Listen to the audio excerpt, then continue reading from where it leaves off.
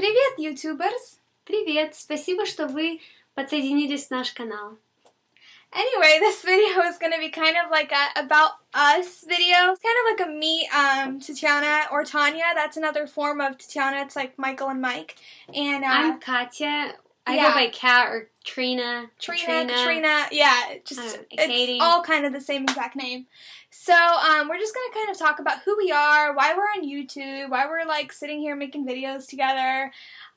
So as you guys must know already, we are sisters. Why are we making YouTube videos? Well, I'm making YouTube videos because I want to record songs and she's a singer, you guys. Yes, I'm just nervous and about a songwriter. One thing. I have, a few of my own songs that I have written last year, actually starting last year. It's a new thing for me. Oh my gosh, we have to film Spike. But I'm so nervous because I feel like there's a meanie out there that might steal one of my songs, so I'm not gonna do that. Because she wrote them herself, and they are incredible. So, I love them, and thank you, sweetie. Oh my gosh, this is our kitten Spike. Our kitty cat Spike. We are the cat ladies. Hold on, you can't see his face. I don't want you in the video because it's not really safe. Oh my gosh, he's so cute. But he pees on our bed every night. We have to change her sheets. Oh my gosh. He's tiny. He's about 2 months old. So cute. If you guys remember my videos from like 3 years ago, I always had a cat in one of them. Like one of them died. Sadly, it was. Let's get him out before he runs away. Traumatic. He was one of them that kind of never got trained. There was 5 of them. We're actually giving them away for free. So if you guys live in South Florida, message me and we'll arrange a little meeting and I'll give you the cats. Yeah. So Tanya, why are you making YouTube videos? I'm making YouTube videos. I used to make them. It's just fun. Like it's kind of a fun place to go and kind of spew out all of your creative energy that maybe you don't have the opportunity to do during the day because you're busy or just because you're shy. So I feel like you can really be yourself on camera and really kind of have fun, and it kind of like, even though Katrina and I are very close, I don't know, it kind of helps us bond and learn new things and things that maybe I miss out on during the day, like little quirks or whatever. I kind of hear on camera, like, you know what I mean? So, so our relationship, we are very, very, very, very close. We're not twins, but sometimes we feel like we are. And because we're so close, and we became very close about, I would say about when you were 14. When I was 14, so yeah, I used to travel around 6-7 years ago. So yeah. And so when I finally I had a season where I got to live back in our hometown. Oh, he sneezed. That's when we started bonding. Yeah, Here, sweetie, can you take him out of the room because I feel... Oh, this is a Gumdrop. Gumdrop. This is such a good kitty advertising. Oh my gosh, we need to get these little cuties out of the room. And Toulouse is on the floor. Here, sweetie. Yeah, can you get them? There's Marie, Gumdrop, Berlioz, Marie, and Spike, which you guys know already. Look at him. He's all black. This is Bear, and he has a little, looks like a diaper. Where is it?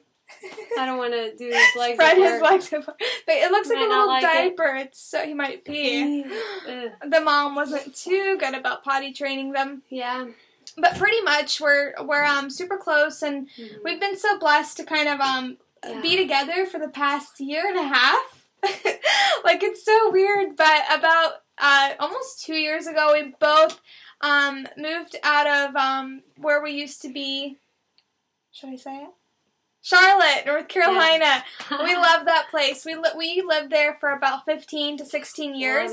But we are from, I'll save that for later. Anyway, about 2 years ago, we moved out to the Midwest. I won't say to what city, just because we will visit it very frequently. And love it. Yeah, we were doing an internship over there, and then I was going to a private university. And then I finally moved from there to South Florida, of all places, and we're both going to be starting a school here in Florida this fall together. And we're not going to say which school or anything. Yeah, but I'm going back to school, so I'm so excited. And we have a long road ahead of us. We do. Yeah. What do you want to become? I'm going to become a doctor in psychology, so I'm working towards my PhD in psychology, and that's going to take me about 10 years. And you can do it. And I can do it. Yeah, she has the brains for it. Thank you. And the perseverance. I really want to...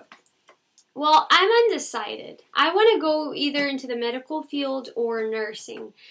Now, I know if you put your mind to it, you can accomplish the toughest thing in life, you know, which for some, like me, being a doctor one day in the future is like a great accomplishment for me because, like, it seems like a dream that's so impossible, but yet it's so possible. If you just try, if you work hard, set your mind, you can get there, you know, anything. Yeah. If you just don't slack off, just put everything you have and just do it. Stay focused. But anyways, if I decide after my first 4 years that I don't want to jump into medical school, then I would love to be a nurse practitioner. Yeah, and what Kat was saying about going out and persevering and doing it, you really can do it. Like, it kind of doesn't really matter on how you were raised and how you grew up because... Personally speaking, from one woman to another, we didn't have the best childhood. We weren't raised the best way. We didn't have the cool things, and pretty much all we have is each other against the world right now. Seriously. It sounds like a very dramatic statement, but it's very true. Yeah. And even though life is kind of tough right now, we're still doing it, and we're going to do it. And if you guys really want to go to school and feel like you can't, if you really want to go, you'll go. You'll take all the steps it takes to get there. You'll get a job. You'll save. You'll apply for scholarships and whatnot. And that's kind of what we did. And we're going to go. And, you know, there's this amazing quote. I forgot who said it, but it's live the life you have imagined. And it's really cool because if you imagined whatever, like ever since the 5th grade, I knew I wanted to be a psychologist. And I'm finally going to go do that, even though I always felt like that's an unattainable dream. Or, like, anything, like, you know, whatever she wants to be. 6th grade, I believe it was life skills. But I remember I imagined in my mind. Like a home economics. Yeah, something like that. I'm like, what if I became a general preventive medical doctor? And I had 2 things in my mind, a doctor and a missionary, which I might combine the 2 or just take nursing out.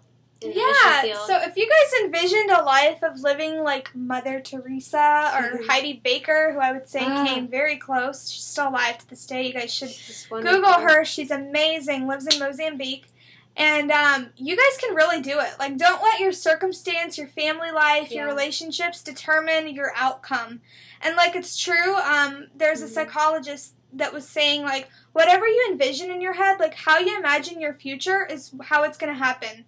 Like, so true. I grew up around very bad marriages, a lot of broken marriages, a lot of fights, problems, and I, for myself, it kind of left this impact in my brain that's like, I'm going to have a crummy marriage too, and I always kind of, like, imagine, like, marriage problems, like, you know, like, imagining, like, scenarios, and I had to stop that, like, a few months ago. I was like, if I keep doing this to myself, I'm gonna have that one day. So now I'm just gonna picture like an amazing life, everything how I want it to be, and it's gonna happen. Because when what you have in your head, like, you'll become that thing. What you behold, you'll become. Because quoting, I forgot what verse in the Bible, which is true. Yes, seriously. I know, like, what I have to, like, still to this day refocus my mind from is, like, really taking those negative thoughts out of my mind and putting in the good, positive thoughts that God really, like,